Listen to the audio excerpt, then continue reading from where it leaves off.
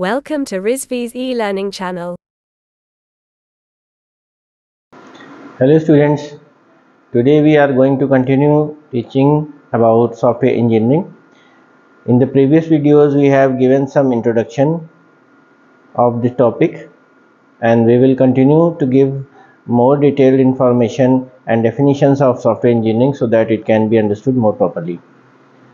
So today we will learn actually what is the definition of software engineering, what is the work, what is the usage of the term. So software engineering is an engineering discipline which is concerned with all aspects of software production. So software engineering is a type of engineering in which we will do all the steps or calculations in order to make a software.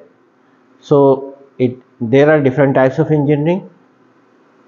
This type of engineering is basically related to the development of a software program. Software engineering should adopt a systematic and organized approach to their work. Use appropriate tools and techniques depending on the problems to be solved and the development constraints, and use the resources available. So these are the things that has to be considered regarding the development during the phase of the development process of the software, and the engineer who is actually responsible for the work has to note down and follow these important steps to in order to develop the software as desired. At the first conference of software engineering, here it is mentioned that it was held in 1968 by Fritz Bauer. This was the first conference defining software engineering as so here is the definition. You can check this out. It will be given in your notebooks also,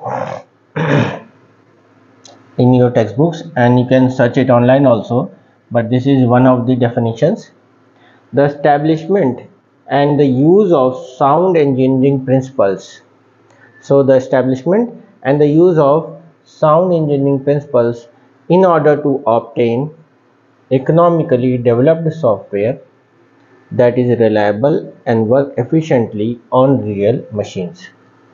This is one of the definitions of software. All right. Then Stephen Schach defined the same. There is another definition by a different author: a discipline whose aim is the production of quality software that is delivered on time, within budget, and that satisfies its requirements. So this is another definition. Meaning is almost same, but terms and words are differently used. What is it? It is a discipline whose aim, जिसका aim है the production of quality software, ये उसका aim है इस discipline का, and which is delivered on time, जो time पे deliver किया गया हो, within budget, budget के अंदर बनाया गया हो, and satisfies its requirements. और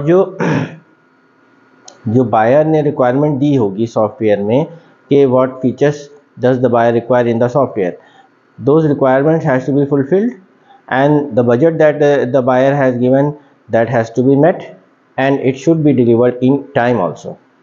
All right, both the definitions are popular and acceptable to the majority. Due to the increase in the cost of maintaining software, object is now shifting to produce quality software that is maintainable, delivered on time, within budget, and also satisfies its requirements. So also in comparison these two, the second one is easier to learn. Now here you can see I have already explained this before also. You can note down and you can find out some more points regarding this.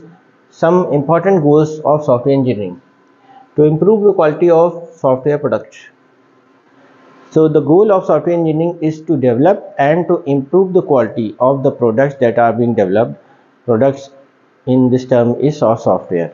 So the quality of the product has to be keep on improving, and to increase the productivity also. So now the term productivity means the speed of developing one product, one software.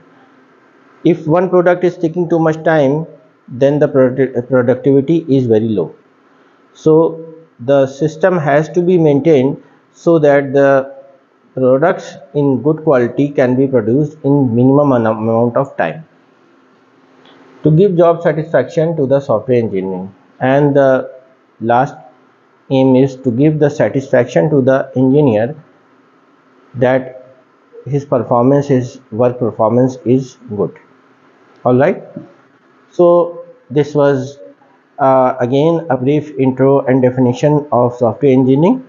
We will continue forwarded to a new topic next one.